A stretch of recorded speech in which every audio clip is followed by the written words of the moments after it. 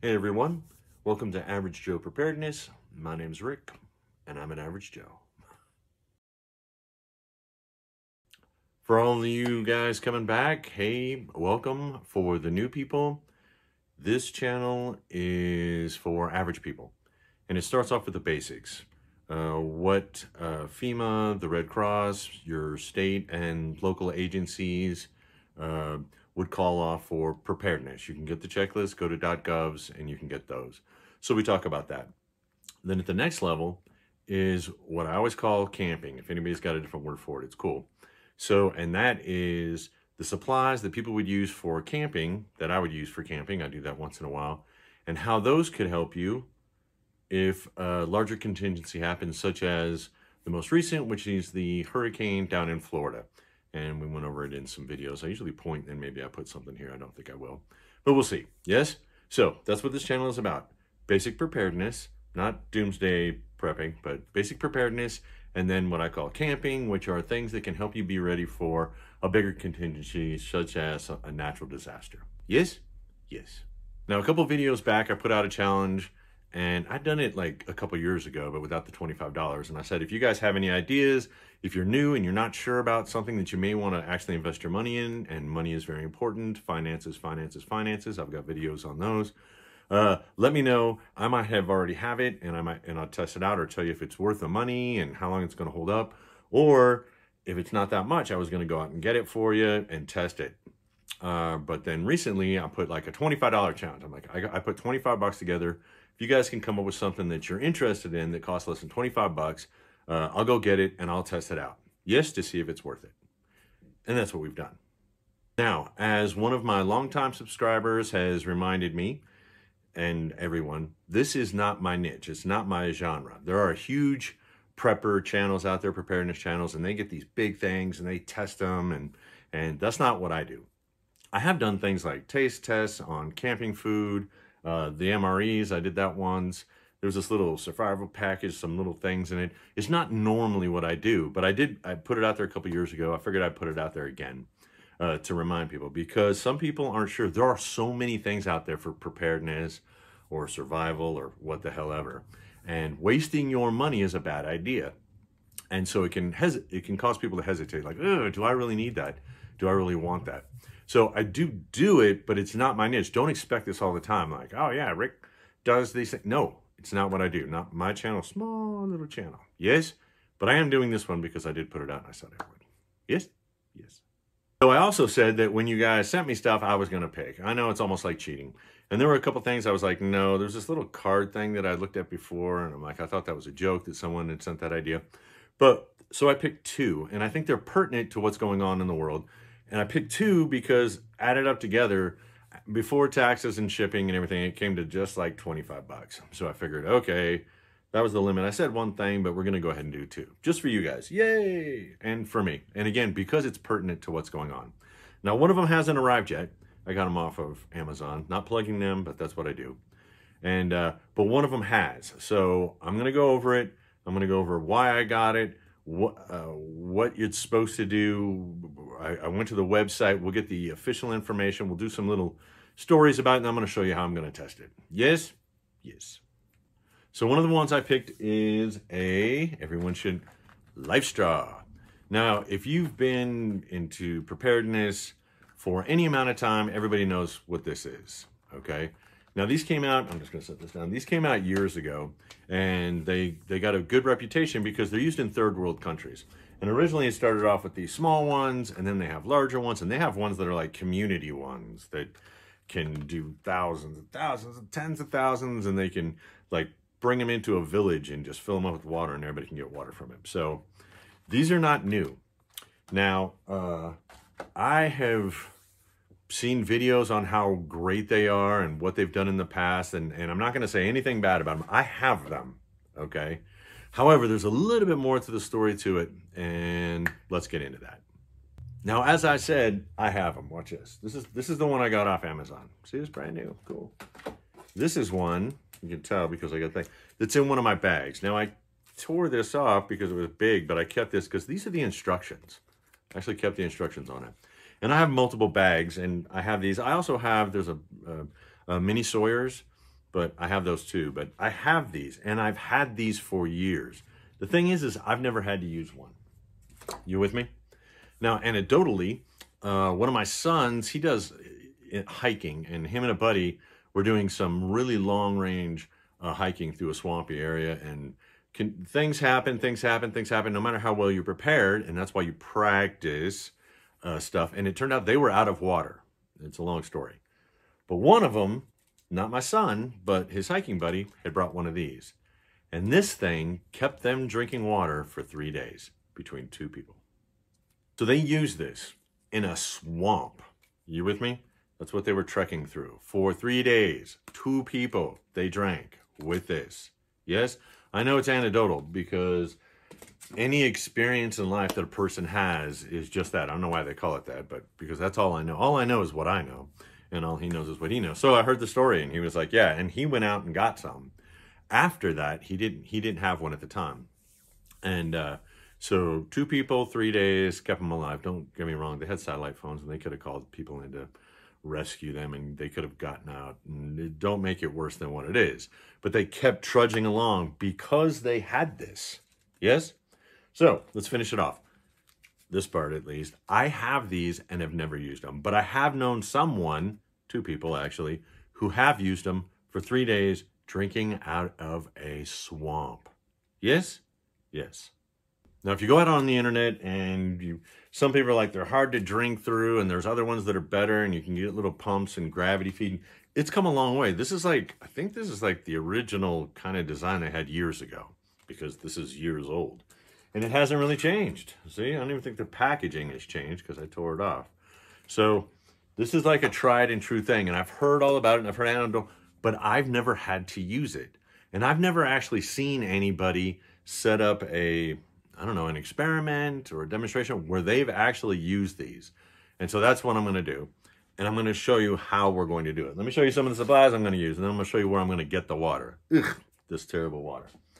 Little drinking can that I want to use.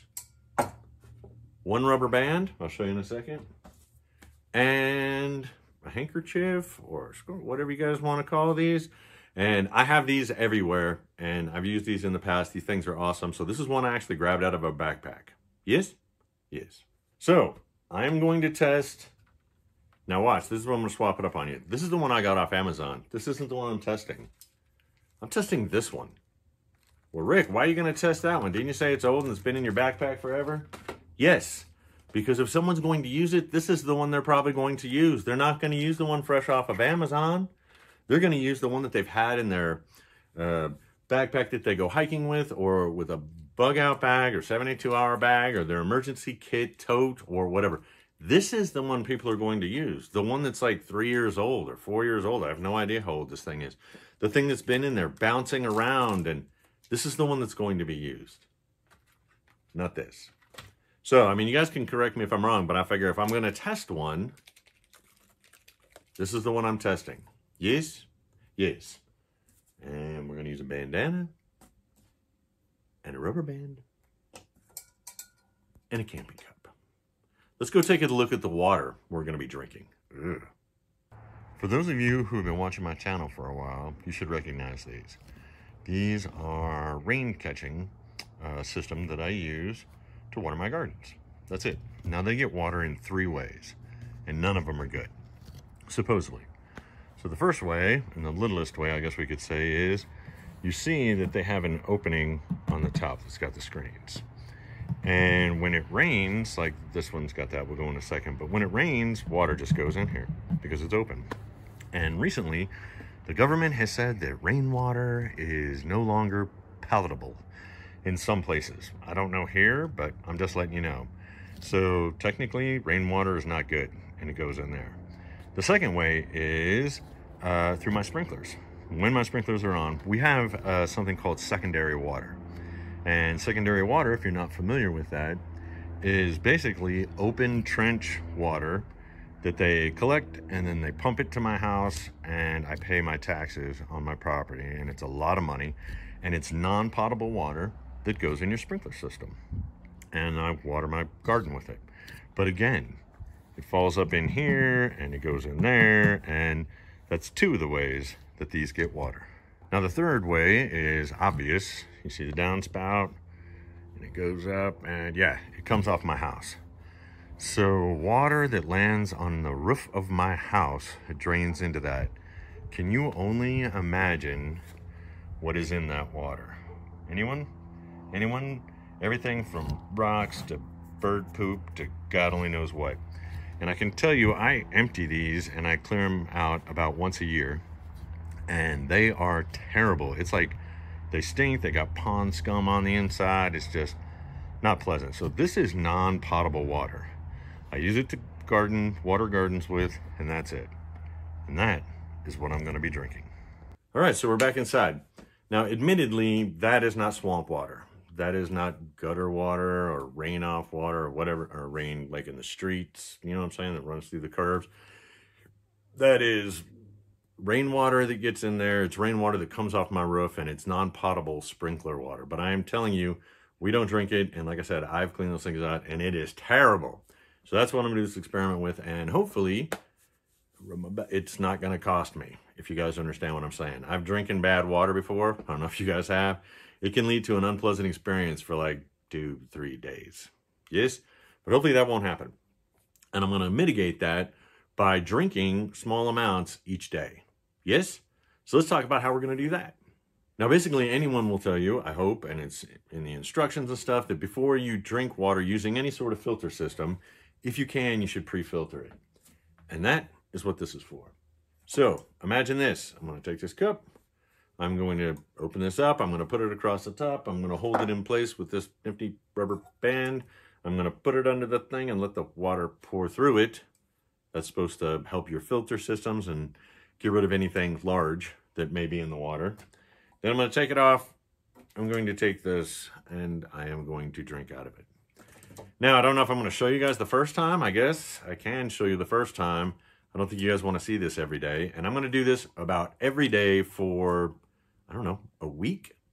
But just doing this much each day should keep me from, hopefully if something goes wrong, I'm not going to come back with a video saying, yeah, I went to urgent care and because my belly was bad and I had something happen by drinking bad water. Now let's use that as a lesson. In a lot of emergency situations and in places where tragedy strikes, bad water is a terrible thing. You guys can Google on your phones or your computer and find out how many people each year die because of bad water, drinking bad water. It can cause terrible things. And I personally have seen what it can do to people. And it is a nightmare. You do not want to drink bad water. That's why that water doesn't get drunk. I don't let anybody do it. That's why it's used for plants. It's non-potable. Non-potable water can have serious consequences leading up to and including death. It will kill you to drink bad water. Yes, yes, I've seen it. It is unpleasant. Avoid it. Yes, please. Now, hopefully in a contingency situation, if you are having to use this, you have done a couple things. Either kept or memorized the instructions, and I went to their site, their official site, and printed out and or memorized. You got to know how to use stuff. You see what I'm saying? That's why I kept the instructions on this. This is evidence. I've never used it before. You see, I put it there because I don't want to be hit with bad water stuff. So we're going to use it in accordance with the instructions, in accordance with the instructions off the website. There's an argument people have that these are only good for 5 years. I went to the website. That's not true. Apparently, their lifespan is supposedly unlimited. I don't know about that. But what you can do is once you start using it, you can filter enough water to keep you alive for 5 years. Apparently, that's where the thing is. If anybody's got any corrections, let me know, but that's what it said on the website. Now, the instructions are basically pretty simple. Let's go over them. Yeah, you guys are catching me. Readers. It says, start using LifeStraw by uncapping both ends and standing it up in water for 10 seconds. You're supposed to soak this in the water for a little bit. Then take 5 quick sips from the mouthpiece. That's it. The next one is regularly blow air through the LifeStraw after drinking to keep the filter clean and prevent clogging. That's it, guys. You set it in the water for 10 seconds. You take some sips. It says regularly. It doesn't say how often.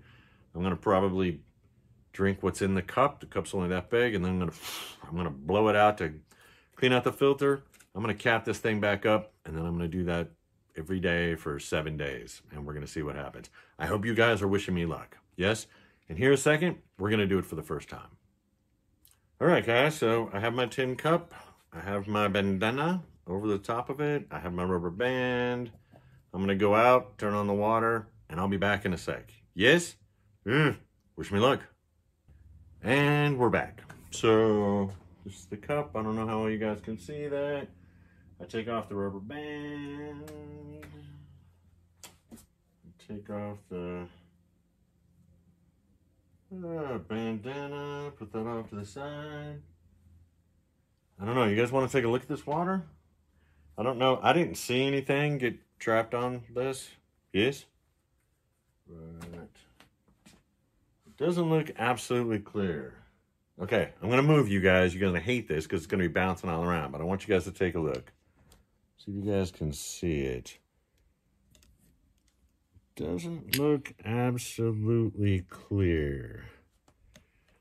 So, well, it came out of the barrels. So what do you expect? Oh no, what the heck? We're gonna get dizzy. Let me put you back in place. And Rick, you should edit your videos better. Yeah, I know, it's not the way. Now, before we go any farther, 2 things. One, if you guys haven't filtered, I've filtered water through a bandana before, not for drinking out of one of these filters. We had a larger one. It's a long story. It doesn't matter. That you sat there and pumped. It was huge. It was like a gallon. And so we pre-filtered with this. Not this one, but with that before we used it. And to let you know, until this gets wet, water doesn't want to go through. You would think it would go right through cloth. Like just now, I had to sit there and let it dribble on it for a while before water will actually flow through it. So be ready for that if you've never done it before. It's like a little public service announcement. And then the other thing, I was someplace where the water was terrible and we couldn't drink it. We were told, don't drink it. Don't even brush your teeth with it. I mean, it was just that bad. We had to use bottled water. However, I knew sooner or later, by accident or whatever, I was going to end up drinking some of that water. So I took precautions. Let me explain. I've mentioned before, it's not me, someone else said it, but it's not the strong and it's not the smartest who survive, it's the one who adapts. So what I did was, because I knew it was sooner or later going to happen, is I made ice cubes with bottled water, right? And I put just a little bit of the water from the area in the ice cubes, just a teeny little bit. And then I put those in my glasses and I would drink it. So just a teeny little bit of that water would get into what I was drinking. And so then each time I did a little more and a little more and a little more over a span of time until my ice cubes were total water you shouldn't drink. And it was melting in my whatever I was drinking at the time. So I was getting it a little bit at a time, a little bit at a time. I'm not a medical professional. This is not medical advice. I'm just telling you what I did. And eventually everyone there, and I'm sure including me, was exposed to the local water, and everyone suffered except me because I had built up a thing to it. Now, I'm not telling you to do this. This is a disclaimer. By the way, disclaimer on all my videos. Not financial advice, not survival advice, not medical advice, not any kind of advice. This is just me and my opinion. But I am letting you know what I've done in the past. All right, getting back to our test. So, according to the instructions, it says you're supposed to take the cap off. Let me, readers, again, really? We're going to make sure we got this clear. It says, uncap both ends and standing it up in water for 10 seconds. Then there's one cap, there's the other cap. They have dust on this, that's how long it's been in my bags. Stand it up for 10 seconds, take 5 quick sips. All right, stay off. Stand it up for... Open sesame. 1002, 1003, 1004, 1005, 1006, 1007, 1008, 1009, 1010. All right, then it says to take 5 quick sips. Yes? You guys ready for this?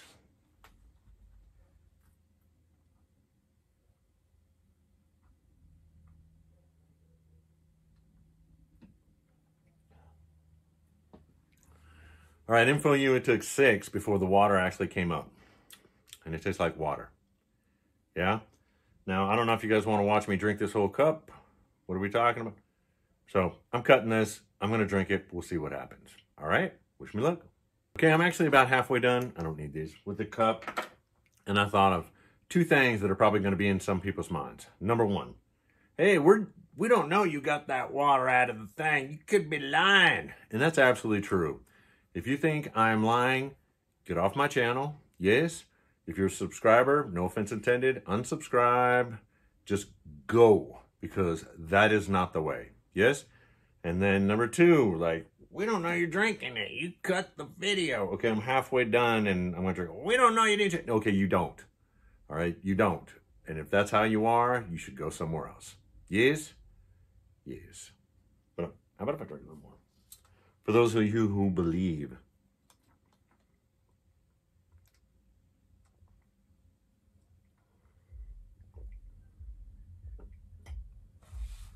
Now, I've read reviews where people are like, it's hard to drink through. If you do the little mouthful thing 5 or 6 times, then the water gets up to you, and it drains back out. And then it's actually not that hard to drink. Yes? Yes. Now, I don't know if I can make this video so this plays really fast, or you guys can go on that little thing and click and playback speed and play it fast, so you don't have to watch me drink the rest of it, but there's not that much left.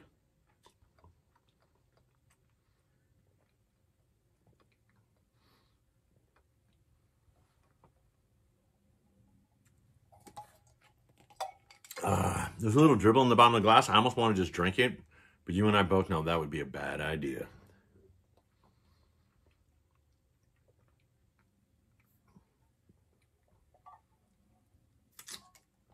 And that's it. It then says periodically you're supposed to blow through this thing to clean it out, so I'm blowing. Don't go with the joke, guys.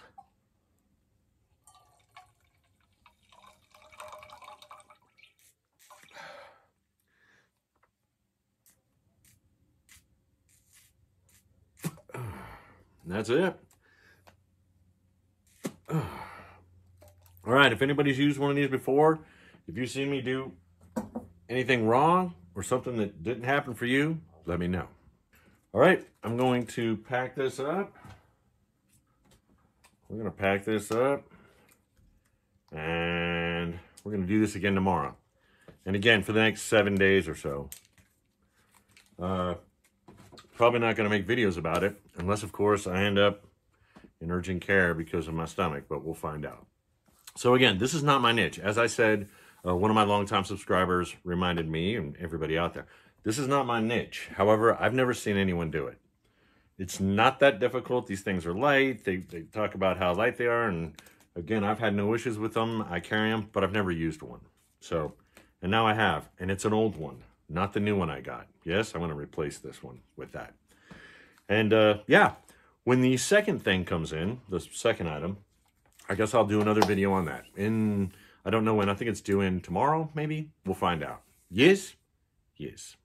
Now, someone might say, well, Rick, why'd you pick that? Because you had them and you trust them. I think I'm going under the fact that they're trustworthy, or I wouldn't have them. I've done all the research, but I've never used them.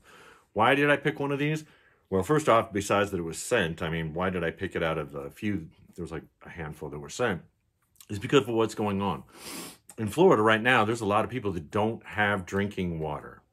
Now, this is like a camping, hiking thing. Remember I said basic stuff that FEMA says you should have. Then there's camping stuff. This is like a camping, hiking thing. You with me? However, can you see how it could be used? There are people that don't have drinking water. And this thing supposedly can do like 4,000 gallons of water for an individual person. It's not that hard to use. Mine isn't. Again, I've seen reviews. You just do the little mouthful thing where you go, and then it comes up. It takes about 5 or 6 times, and then you can just drink it like a small straw. It's not super easy, but that wasn't terrible. Yes? So, camping equipment. We'll call it the camping equipment stuff that if you have it, people aren't going to lose their mind and go, you're a prepper. You're one of those people. No, it's just for camping stuff. Again, I have these in case I run into non-potable waters problems again, which have happened while we've been camping. So that's what it's for. But please, the important part is, can you see how it can be used in a larger contingency? And also, it wasn't that expensive. for peace of mind, if it works. And again, we're going to find out in the next 7 days whether it works or not, or how it works. But yeah, it wasn't that expensive. I think I got it, and I believe it was like, I don't know, 12 bucks maybe. They were having a sale. So $12 is not too bad if this works, if it could save your life. And imagine a bigger contingency. Yes? Yes. All right, everyone, that's it for this. I hope I didn't forget anything. I hope this finds you well. I hope you are happy. I hope you are positive, and please always be prepared. Yes? Yes.